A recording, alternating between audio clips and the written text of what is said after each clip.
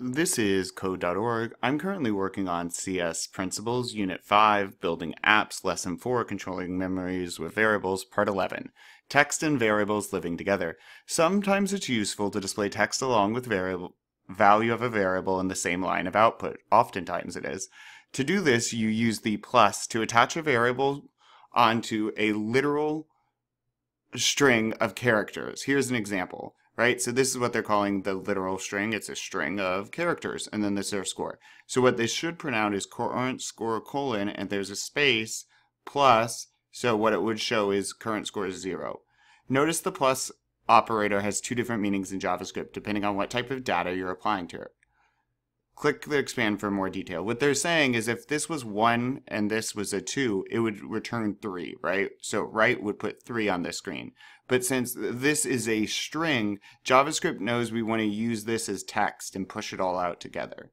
Tip: it's common to want to sandwich a variable between some text when displaying it. You can string together multiple pieces of text and variables using the plus operator. For example, you can do this, right? So this would read when we printed or hit run. So far, 7 people like this page. Misconception. On the next screen, you will play with this a little bit, but you write statements to display a mix of text and strings from here on out.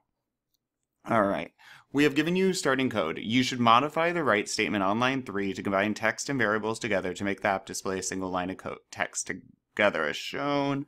Right here is what they're saying. So let's see. That's all we have right now. So how can we do this? You have 3 lives left with change this text. Okay. So what we would need to do is you have space, make sure you put that space, lives, plus, again,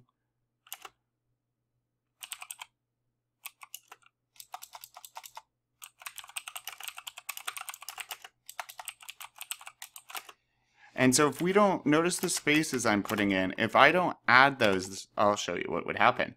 So I'm going to hit, oh, and I just did 0 instead of score. So I'm going to hit reset and run. And so it looks just like theirs, right? Now, if I were to get rid of this space, there's not going to be a space next to it. Now the 3 sandwich. So spacing and all of that really does matter. And we have, yep. And then we end with our score. Perfect. Let's keep going.